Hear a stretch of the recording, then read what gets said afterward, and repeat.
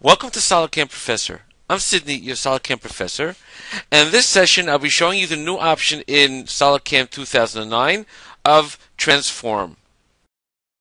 What transform allows me to do, it allows me to copy an operation and array it across the part or in different positions or around, rotate it, and have that operation done more than once by only doing one operation instead of creating operation for each one of these holes or drill points for every single one of those holes in this particular case.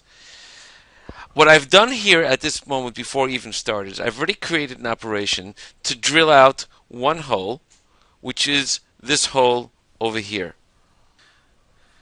Now I've decided instead of creating an operation that has every single one of these drill points, I want to do a simple copy of all of this operation onto each one of these positions as this as well. But not only that, if I zoom out a little, you'll see that I have actually 3 of these parts.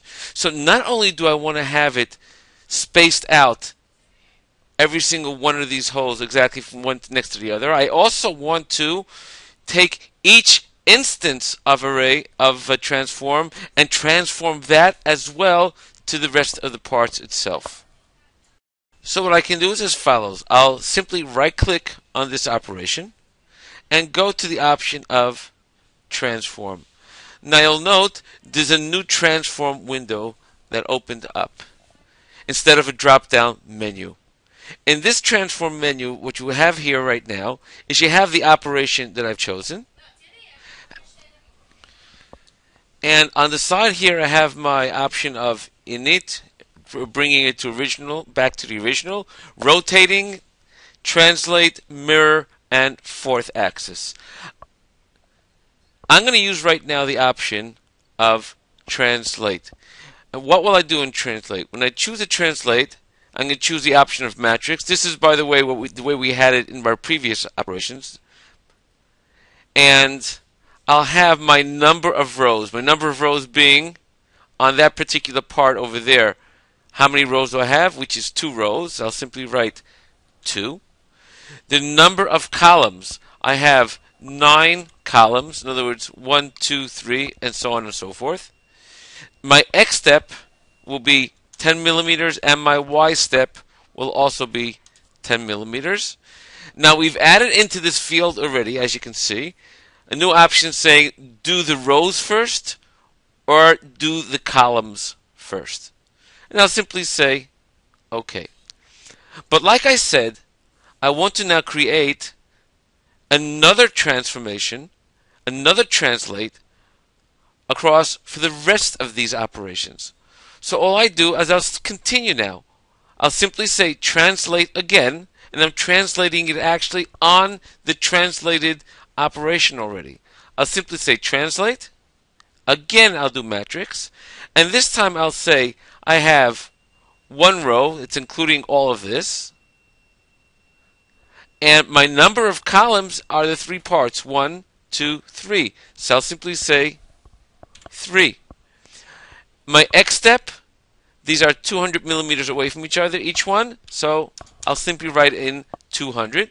And now click on OK. You'll now note that I have actually 2 translate options within one operation.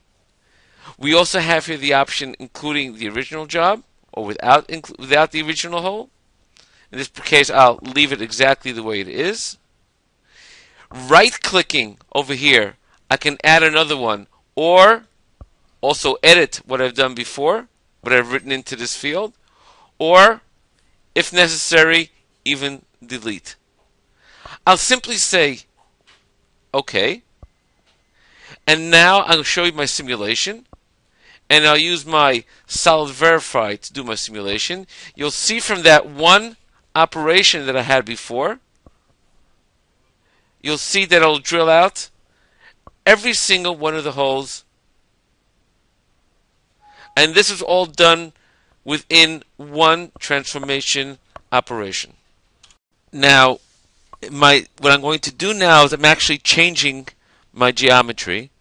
to include every single one of these holes in that particular geometry, and we'll use our transform for something else. What I've done here is I have a new geometry, and I'll show including all of these holes.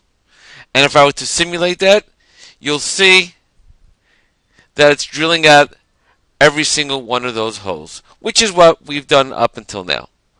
Now, what I'd like to do in my option of transform is, instead of editing this option over here, this operation that I've done here, I want to create a new operation. No, the transform itself will be a new added on operation. And in this operation, I'll simply say translate. I'll keep that one row, and I'll keep this at 3 columns, having my X step every 200, and I'll say OK. Now, if I include my original job, it'll do every single one of these operations.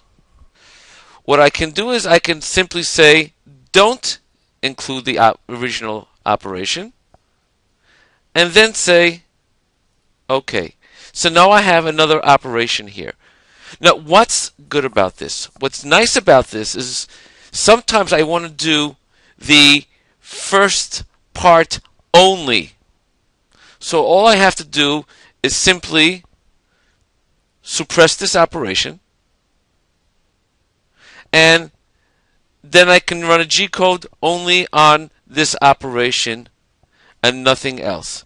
If I were to do my simulation, you'll see that it'll only do that particular part. If afterwards I decide, okay, now I want to do all the parts, I simply unsuppress this. And now when I do my simulation, you'll note that my simulation will be done on every single one of those parts. Instead of going back, doing another transform, this is done in few simple steps, making it a lot easier to work now with transform. Thank you for joining us on SolidCAM Professor. Take care and have a nice day.